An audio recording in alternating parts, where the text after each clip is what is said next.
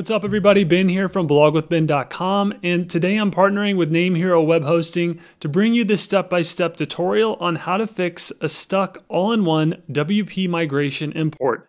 And this is hands down the best plugin that you could use to migrate your WordPress website, but at times there may be some technical issues hindering the import, and this video will show you some ways to troubleshoot and fix the problem so that you could successfully import your site's content. And as you're watching this video, NameHero has an extremely helpful blog post that walks you through this process. And I'll link to it in the video description below, but it's a great reference if you need some extra clarification on how to go through these steps that we're about to cover in this video. And finally, if you get any value out of this video, I would greatly appreciate it if you would subscribe to the Blog with Ben YouTube channel. It helps me bring you more resources, and it keeps you up to date with all of the WordPress and tech trends happening throughout the year. But either way, thank you so much for all your support. All right, with that being said, let's get started. Okay, so when you try to import your site file to your new WordPress site using the updated version of the all-in-one WP migration plugin, you may run into some issues like the upload limit for your WordPress installation is insufficient, or the import gets stuck at a certain percentage or doesn't even begin. It's frustrating, I know, but hopefully these steps we're about to cover will work for you and get the ball rolling on your site migration.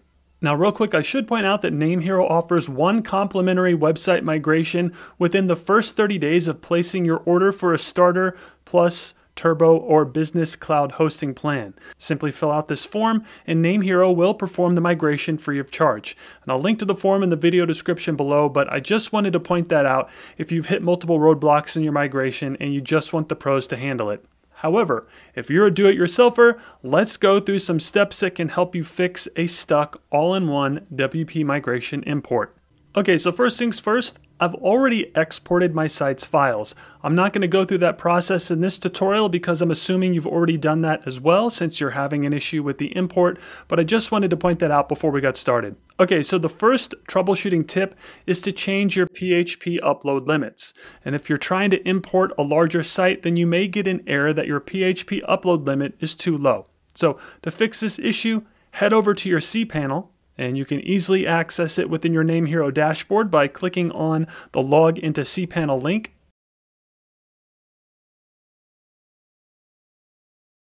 Then from here in the upper right corner of your cPanel, there's a search field that lets you search for tools by keyword. So go ahead and type PHP in that field. Then from the results, click on Select PHP version. And this will take you to your PHP selector. This is where you can manage the versions of PHP being used on your domains, as well as other configuring options. And that's what we want to do. So within this dashboard, click on the Options tab. And then from here, you're going to want to change the upload max file size and post max size. By default, mine are set to 512 megabytes, but if you click on the numbers there, you can increase it all the way up to 2 gigs. But for this example, I'm going to select 1 gig. And then when you do, you'll get this green success notification in the upper right corner letting you know that the limit has been changed. Then go ahead and do the same thing for the max file size. And perfect. Then some other things you may want to consider changing are the memory limit and max execution time. Increasing both of these could help if you're still running into limit issues or getting timed out of your import. Now I'm leaving these alone for now, but that's just something to think about if you're still running into issues after increasing the max file size and post max size limits.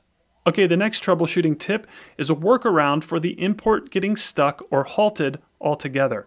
And what we're going to do next is use an older version of the all-in-one WP migration plugin to restore a backup of the import. And the reason we're using an older version of the plugin is that the backup restore feature has been moved to the premium tier of the plugin, meaning you have to pay for the premium version of the plugin in order to use the backup restore feature. So what this workaround is doing is it's essentially leveraging the beauty of WordPress's open source repository so that we can download, configure, and use an older version of the all-in-one WP migration plugin to restore a backup and import the site files to our new WordPress environment. And once again, NameHero's blog post on this topic is a great resource because it also provides a direct link to the older version of the plugin. Simply click this link in the article and the plugin should automatically download to your computer. It'll be a zip file. But if you click on this link and nothing happens like it did for me, I think it's because I'm using a new version of the Chrome browser and I have some security and pop-up settings engaged. So if you click on this and nothing happens, simply right-click on the hyperlink and select Copy Link Address.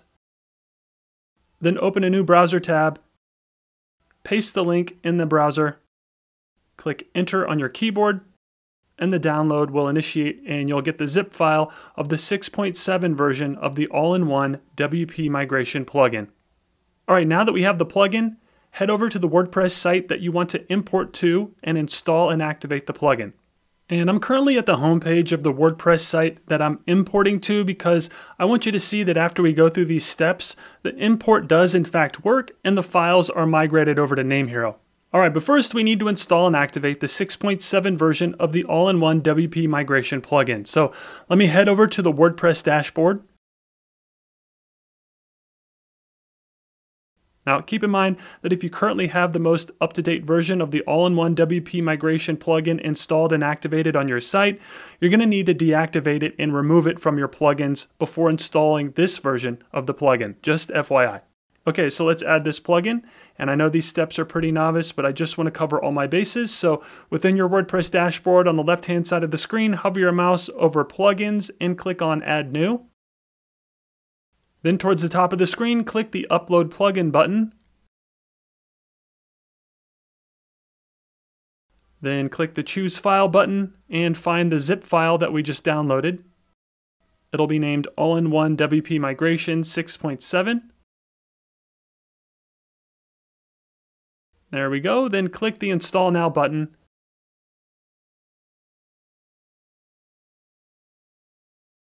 And after it's been successfully installed, click the Activate button. And then you'll see that we in fact now have an active out-of-date version of the plugin. You'll obviously get this notice, but you can tell that we're now using version 6.77 of the all-in-one WP migration plugin. Okay, next I want to go over a quick tip that helped me a ton when trying to get this older version of the plugin to work. For some reason, when I tried to restore a backup of the import on my site using the 6.7 version of the plugin, I was still hitting limits and the import was failing, even though I had increased all of my file upload and memory limits within my web host. So the trick here is to increase the maximum upload file size limit of the plugin. Once I did this, my import of the restored backup went through seamlessly, and it's super easy to do. So first, you'll need to head over to the plugin editor, and depending on the version of WordPress you're using, this may be under the plugins section of your dashboard, but in my version, it was located under the Tools menu item. So hover your mouse over Tools and select Plugin File Editor. And then the built-in file editor allows you to view or change any plugin PHP code in the large text box there. Now, you'll get this warning about editing the plugin files. We know what we're doing here, so go ahead and click the I understand button. Next, you'll want to make sure you're editing the correct plugin. So in the upper right corner of the editor, there will be a drop-down menu where you can select the plugin you want to edit. Simply click on it and select the all-in-one WP migration plugin from that list. Then click the Select button, and the plugin's files and code will appear. You can also tell which plugin you're editing here just to confirm before you start making changes. Next, from the plugin files list, select constant.php, and this will open the file in the text box on the left-hand side. Then the line of code we want is on line 284. So scroll down a bit until you find it. It'll look like this. And if you're having trouble finding it, you could always use the Command F feature and then search for the keyword max file size, and you should be able to find it. All right, then once you do find it, all you're going to do here is change the number 28 to something in the 30s. I changed it to 34. Just like that. Then click the Update File button at the bottom of the screen, and you should get a notification that the file was successfully edited. Next, it's time to upload our exported site file to the plugin. This was the whole reason for installing the older version of the plugin, so that we could restore the exported site file via the backup feature. So what we need to do next is manually upload the exported site file to the plugin via our cPanel. So once again, let's head back to your cPanel, and this time open the File Manager.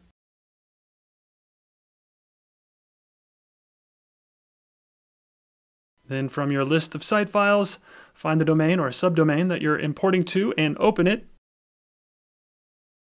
Then open the WP content file.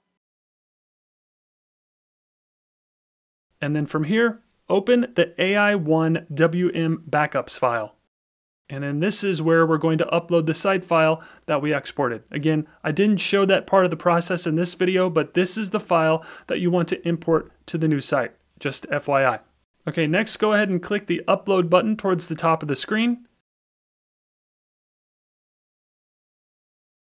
And then you'll have the option to select the file or drag and drop it here to start the upload.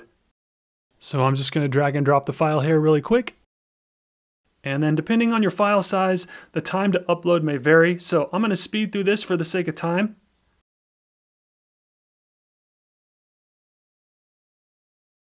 And then once 100% completed, the loading progress bar will turn green and the file will now be accessible via the plugin. So let's head back to WordPress. And then this time hover your mouse over All-in-One WP Migration and click on Backups. And check that out. So far so good. Our manual upload of the site file is listed as a backup. Next, it's time to restore this file, essentially importing the site files to this new WordPress environment. So in the upper right corner of the screen, there will be 3 buttons. Click on the middle one, which is the Restore button, and the plugin gets to work and begins the import. Now you will get this notice just to make sure you want to proceed. We do, so go ahead and click the Proceed button,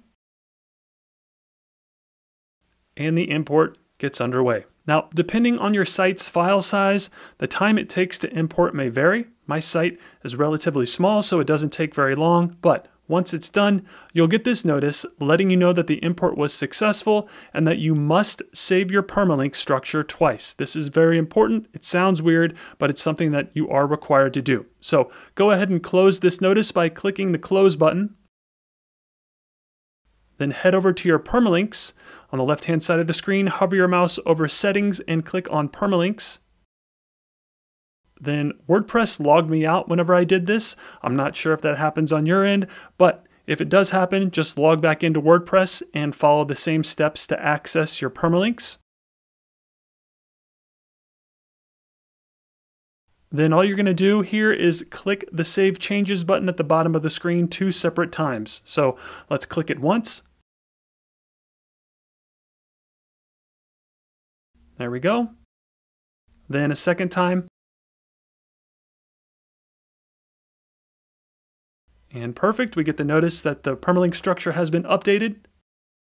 And then this time, when we visit the front end of my site, you'll see that the theme, content, and site structure have been successfully imported. So this tells me that the workaround worked and our import and migration was a success. You can now move forward with your new site. And one final thing, I highly recommend updating the All-in-One WP Migration plugin to its current version after you're done using the older version, or completely remove it from your plugins. You don't want an outdated plugin sitting on your site for security purposes.